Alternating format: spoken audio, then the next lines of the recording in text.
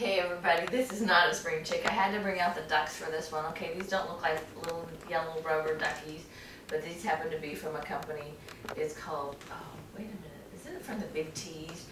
This is a Rub My Ducky and a waterproof body massage. But the reason we're bringing out our duckies, sorry they're not yellow, but you know, they do have boas on them, pink and purple. Because now they're saying Obama's a lame duck president. What do you have to say about that? I think they'd quack. Anyway, for now, we're going to bring a lame duck president. That's usually what happens in the second term of a president, right? Anyway, we're going to bring Oldecam on with comments on the headlines of today. And it's all over for the Republicans. Well, that's what they said this morning. The Republicans are so, okay, they're targeting 5 Republican senators from Republican states for not supporting gun control. They said the polls are horrible against 5 Republicans from states that are basically really believe in gun rights for not supporting taking away gun rights. First of all, a lot of people, he said, I was with that guy last night, the guy doing a poll this morning, he said it's got to be the most asinine thing you ever heard of. That states well known for basically firing guns in the air at every, you know, if the football team wins, boom, boom. You know, if the football team loses, boom, boom, they blow things up. Well, we're going to remove them from office if they don't vote to stop that. He said, you know that it's a phony poll, the guy said. First, also, he said, what are they going to replace them with? 5 other Republicans who believe in gun rights. And Obama is to attack Republicans over immigration while in Mexico. Okay, this one, Herbie, you know, this is Herbie Daddy. He said that we're talking really liberal congressman said this has got to be one of the most stupid things that the president has done yet. And they want to know, okay, they said since the president's election he had done nothing right. Going to Mexico to complain about the Republicans not voting to give people that are illegally here from Mexico all the money they want. They said they don't know what he thinks he's doing. I mean, and they asked Carney bring out the duck. But they asked Carney about that this morning. Doesn't the president understand going to the country where all the people are flooding out of into the United States and then saying that we're not granting them the benefits they should be getting? Bring out the duck. They, well, somebody said that. Bring out the duck. He said what it did, the president once again, he said the president currently thinks he's Hubert Humphrey and that the Democrats are forming a circle and they're all shooting themselves in the foot because he said we had gun control until he got involved. We had immigration until he got involved. We had this on the budget until he got involved. He said that what happens is when he's losing, he gets involved. If he thinks he's going to win, he doesn't give a rat's ass. But if he's losing, he comes in and makes it worse. And let's see, Lockheed CFO sees bigger impact from budget cuts in second and third quarters. Yeah, because the first quarter had to do with Obama trying to get reelected, so he pumped tons of money into things. Right now, okay, yesterday, you're going to love this one. The Obama administration for 4 years has said that the monetary policy has had nothing to do with the economy booming. Yesterday, they basically, well, our monetary policy had nothing to do with it. Monetary policy now has everything to do with it. They said, heads it does, heads it doesn't. So, I mean, they're trying to claim victory by saying that, it's an artificial economy pumped up by government spending. And when the government stops spending, the economy is going to totally collapse. So, therefore, we have to keep spending to keep the economy going. That's stupid, isn't it? And Reid set to push for conference on budget. Now, well, it's not. He's going to have a conference on the budget that's going nowhere because the Democrats' idea of handling the budget is to increase taxes and increase spending, but cut the military, and that's basically their cuts. It's not going to fly because 12 Southern senators that are up for re-election depend upon military spending in their state for the states to survive. And gold sale is not a priority, Cyprus finance minister. I know, but it is a priority because that's basically what backs up virtually all the currency in the universe. And Libya, or probably Libya, car bomb wounds French embassy guards. Yeah, because basically it is not safe to be in virtually any Muslim country anymore. Here's the problem is, if you take everybody out, you basically are penalizing yourself because you have no way of knowing what's going on, because they actually do kill the people over there that tell the Americans or the French or the Germans or the British or Russians what's going on. And at least 23 killed as Iraqi forces raid a Sunni camp.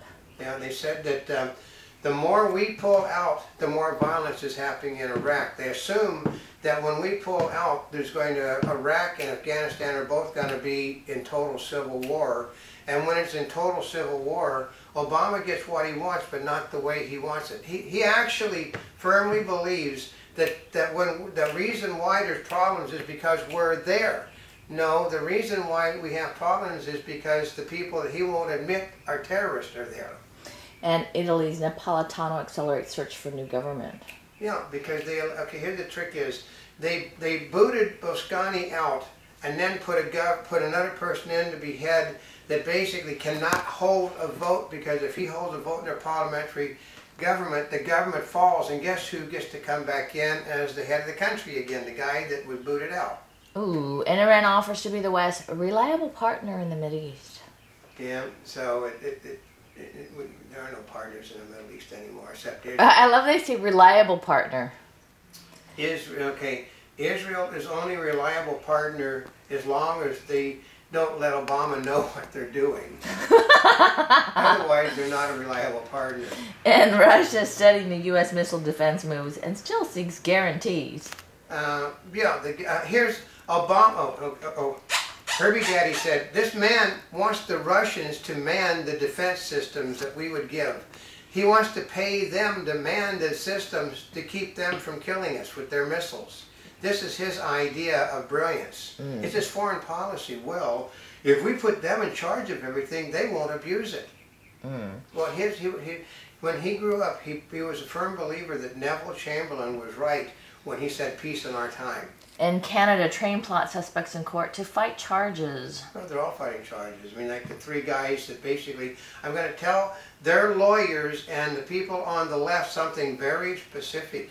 There is called charged after the fact. If they were involved in the crime after the fact, under the law, they are guilty of the same crimes that were committed. So therefore, they did not have to commit the crimes to be given the death penalty. And the death penalty in Massachusetts, they won't, but the feds basically have a death penalty. And Obama is not going to be able to shield all of these Muslims from that anymore, folks. And Libya car bomb hits French embassy and wounds guard. No, she likes that one. Oh, well, okay. Crossing Obama's red line on Syria will require concrete evidence. Ex-Bin Laden secretary gets life for 1998 embassy bombings roll. Well, there's two together. Okay. Oh, is that? I thought so. I know. The first one is that Obama is never going to send military in to fight Muslims. Again, that's not going to happen when he's president. Because he basically, I mean, I don't care if the guy's a Muslim. It's just if he should come out and simply tell people he's a Muslim. And the second one, what was that? Ex-Bin Laden secretary gets life. Okay, how are they trying this guy when they toss one of his relatives out as having nothing to do with it? When you know that his son had everything to do with it, folks. I know, and this is ex-Bin Laden secretary gets life? Yeah, but his son basically, well, we're going to have to let him loose because he didn't know what was going on. Yeah, he just his right-hand man. And anger on streets as Bangladesh building toll passes 300. You've been to Bangladesh? It's a floodplain, for Christ's sake, folks. It's a piece of ground that India and Pakistan used to use to grow crops in, and they moved a zillion people. It's basically more people that are in Bangladesh than I think are in Pakistan now, on a floodplain, which means the ground is not solid. I mean, you have to go so far to bedrock to hit bedrock that you can't build structures that are good. So you can be angry all you want. It's called don't live on a floodplain. And fire kills dozens in Russian psychiatric hospital. Yeah. And the police department is basically, okay, here's the trick is, police officers tend to be the same all over the world. They want to know why it happened and why the rules weren't obeyed. And good police officers, I mean, I was in a movie called The Generals where a police officer started an investigation against a Nazi general, and that investigation continued, and they were trying to find that guy. He was killing people and getting away with it. And so the investigation just kept going on through the Nazis, through the French, through the Germans, to the United Nations, to the Americans. They never stopped. They just kept handing the information over to other officers until they got the guy. And this is what will happen there too. They'll get who is responsible. And a Monty Bubbleism from the Mark Twain of the Animal Kingdom. Okay, this one should work. That this is from Monty Bubbleism. He said specifically that just because you got elected doesn't mean you actually knew what you were doing.